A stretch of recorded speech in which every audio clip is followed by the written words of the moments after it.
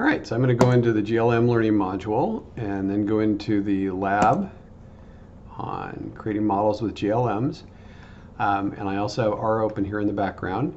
So this first block of code creates a data frame with a binomial or binary distribution, something similar to presence absence. And all I'm going to do is run that, so I have that function. Okay. And this is going to create synthetic data, which I think you guys know I like doing, especially when I'm evaluating new modeling methods. I'm going to go ahead and call that function to generate a data frame that has 100 entries in it. So if we go ahead and run that, over here we get our data frame. Go here and you can see we've got X's and Y's and then our measures. And our measures should go from 0 to 1.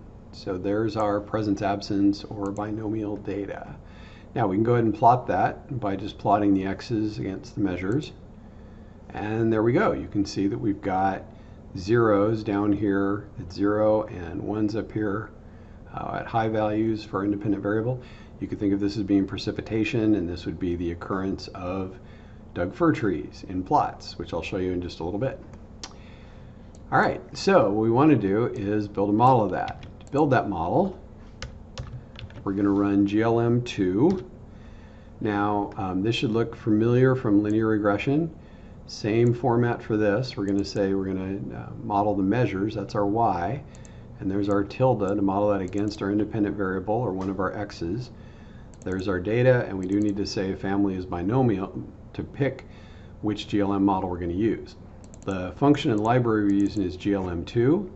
So up here we need to include that as a library. And I always put these up at the top so that later on I can just select the whole file and run it. Now if you run that and you get an error, it's because you don't have GLM2 installed. You can just go to Tools, Install Packages, type in GLM2, and then go ahead and install it, which I've done before. Okay, so easy to run the model. We just hit run on that one line, and then we can dump a summary, and there's our AIC value, 39. There's a bunch of other information that I'm not going to cover in detail here. There's information on the website. Feel free to go there, peruse it, ask me questions if you've got questions about it. But the AIC is really what we're going to focus on, especially this week and the next couple weeks. But we might want to plot our model. Let's see what it looks like. Well, when you plot these models, oops, you get some strange things. First, you get this pop-up down here that says hit enter to see the next plot.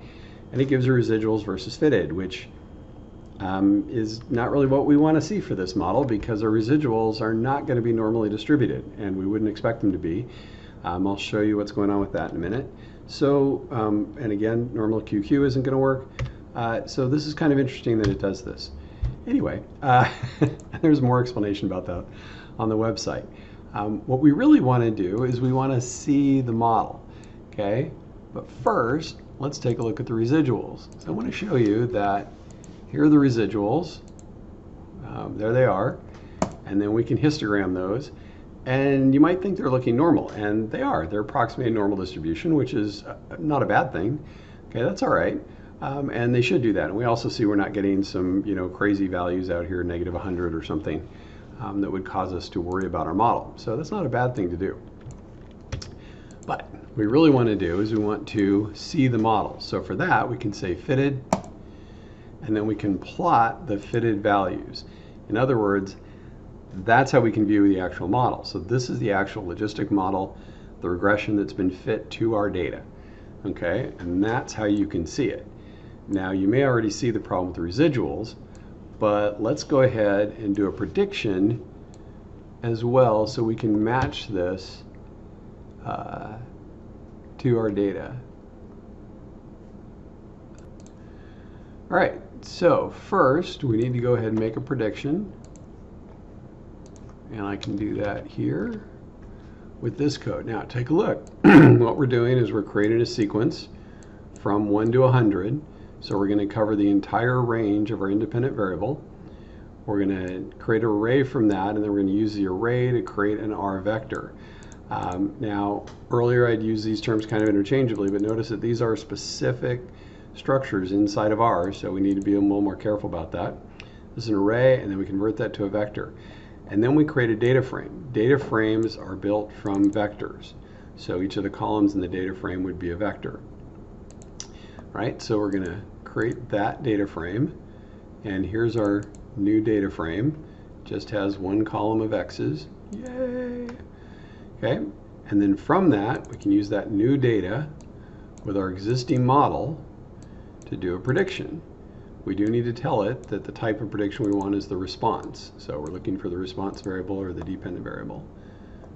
Run that, we get our prediction. Now we can go ahead and plot our existing field data, and then we can plot our model on top of that. Okay, so this is how you're able to do a prediction with a new data set, which is good for visualization. It's also what you're going to need to do when you go to do a prediction over your entire site. So this is data for California. If we wanted to do all of California, instead of doing this, I would bring in a data frame that had pixels for all of California with the same values, and important to note, the same names for our data. Whoops, I don't have real data yet, so I'll show you that in a second. Okay, and then that's it on that. All right, so again, there's more information on the website. Check it out, including how to run different GLMs. But down here we have an example of how to run this with a real data set, start to finish. Again, I'm going to go into R, do a new script, clean things out. Nice clean space to work in. Okay, I'm going to load my library, and then I read my data. Well, of course, I have my data in a different place, so I've got to fix that. Here's my actual data. I'm going to go ahead and shift right click, copy as path, paste that in, go ahead and flip the backslashes to forward slashes.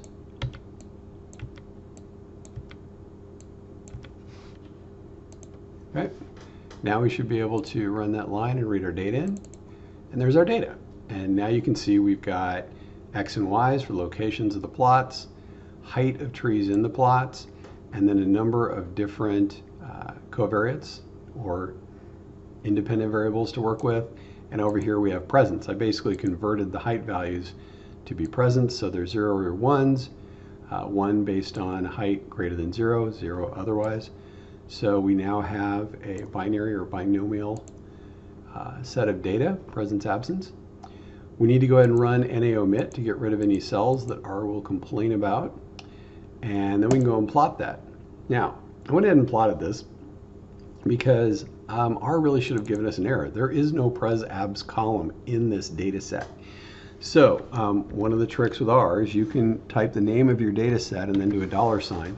It will show you what's in your columns, and you can then click on the correct one. But be careful, because it didn't give us an error that time, and it doesn't always. Sometimes it just does strange things. Notice there is no pres-abs in this data set. There is present. So I think it just went ahead and plotted the precipitation data against an index, which is kind of annoying. Anyway, and we'll need to fix that throughout this example, as you'll need to fix it to work with your both independent and dependent variables. Okay, and here's our GLM equation, again, feeding it the data, asking for a binomial. We go and run that. Doesn't do much, except when we do a summary, we get to see our AICs, as well as the other information here with degrees of freedom and deviance. Okay. All right. So now we can create a new data frame for the prediction. So again, for the assignment, you'll want to do this for your whole study area and bring it in as another data frame.